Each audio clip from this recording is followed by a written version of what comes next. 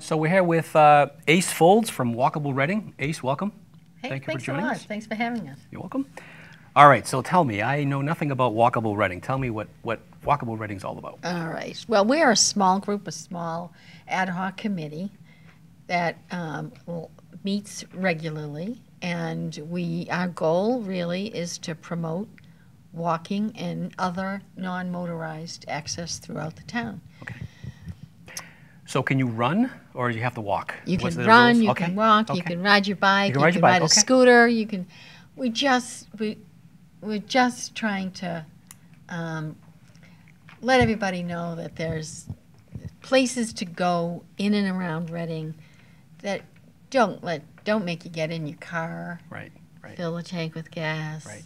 You can get there. So is it done for like sightseeing purposes? Is it done for like, is it done like, do people track how far they walk? Is it based on time? Is it like, what's the? Well, in general, we really would like to sort of be the group that promotes Okay.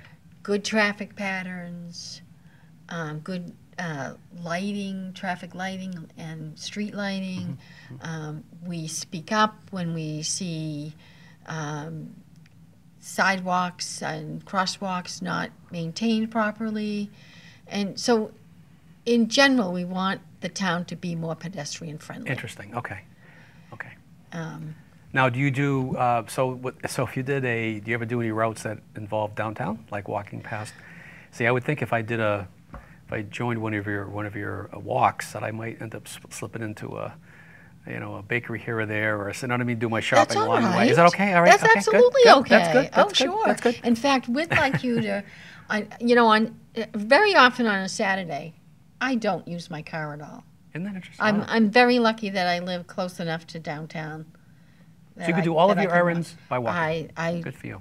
I do as much as possible on foot. Good for you. And it might take me a little bit longer, but Yeah. I get to know the local merchants, and I get to know that my money is staying right in Right. Reading. Exactly.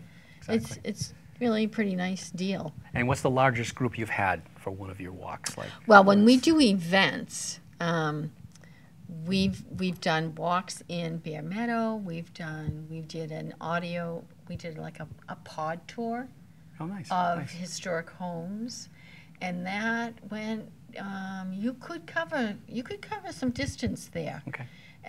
We've done 1.5 mile walks. We've done 3 mile walks, and the weekend of June 4th, 5th will be our 3rd annual Walk Reading weekend. Oh, nice. And with that, we try to have a little bit of fun. Okay. We encourage people to wear red, because everybody knows red and black are school Yep, colors color, here yep, in yep. Reading. So we encourage everyone to wear something red, a shirt, a scarf, a hat, Yep. a pin, Yep. anything, and get out and walk.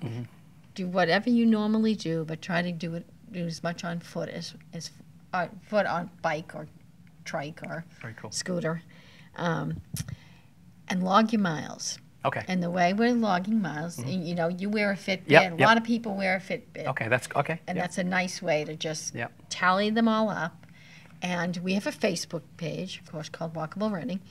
And we're asking people to go out on that Facebook page and tell us how many miles you went. Nice. Nice. And we're trying to see if we can get enough accumulated miles from all the people who participate Yep. to see what other Readings we could possibly get to virtually I see. Oh, I see. if we stretched all the Very miles. cool. Very cool. So we're trying that. That's and very cool. this time around, we're adding a geocache.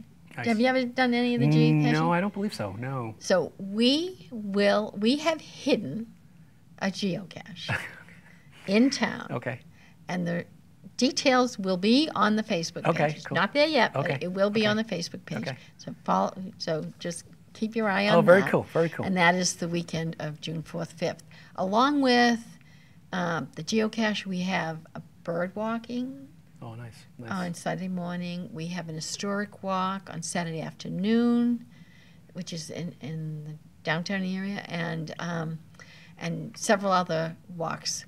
So it's all on your Facebook page, all the events coming up? It's all on the Nice. Facebook page, yeah. Year round? You walk in the winter too?